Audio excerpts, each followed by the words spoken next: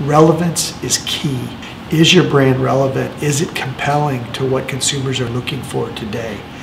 And if there's a gap, we can help.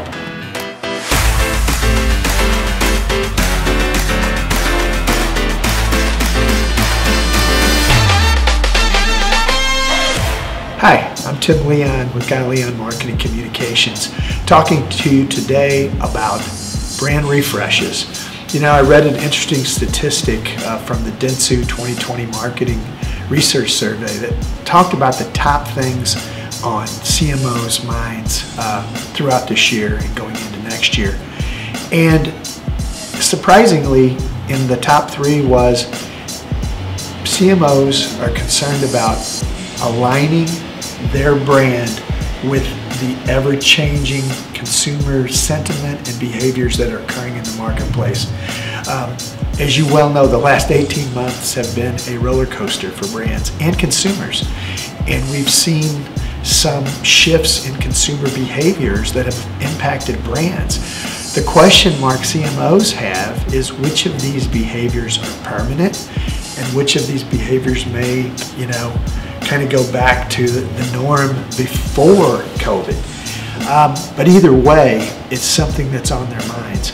Geile has responded, and we've developed a process called dynamic branding to help brands and CMOs look at how well their brand is connecting with consumers today, because consumer preferences have changed.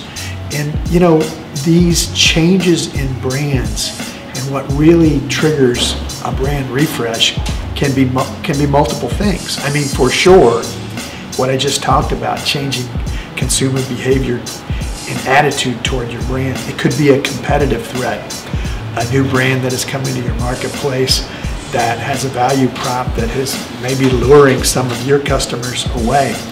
Changes in leadership. We've seen a lot of changes over the last year with some of our clients in the organization. And when you get new leadership changes, that can impact the vision and what they expect the brand roadmap to look like. And again, as a CMO, you are looking to kind of respond. Those are just a few examples. We're working on a client now that came to us and basically just said our brand looks outdated.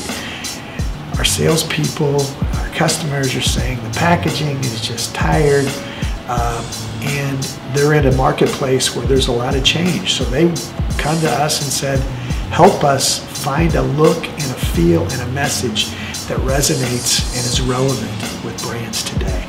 Relevance is key, and I would just tell you as a director of marketing or CMO, is your brand relevant? Is it compelling to what consumers are looking for today? And if there's a gap, we can help.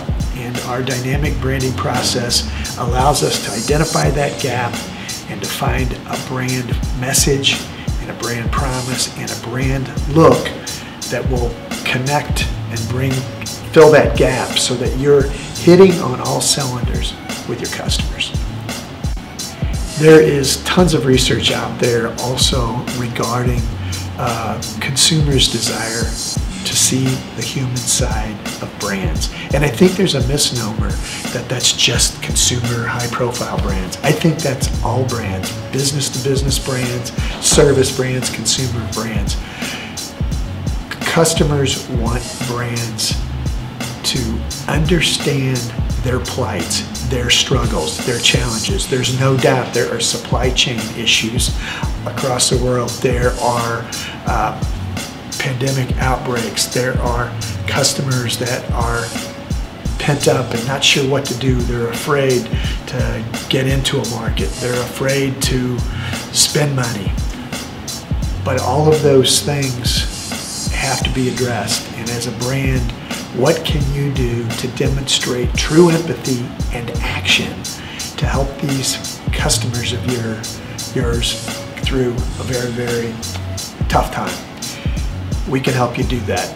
If you'd like to have any information about the dynamic branding process, or just want to talk about your challenges. There's information at the end of this video with my email.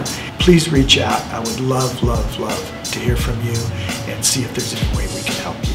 Thanks.